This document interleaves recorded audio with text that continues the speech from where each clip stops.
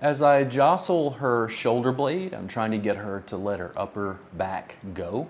She feels most of the pressure where I'm pressing in the posterior of her spine, right into the paraspinal muscles, the muscles along the spine, and usually the rhomboids between the shoulder blade and spine.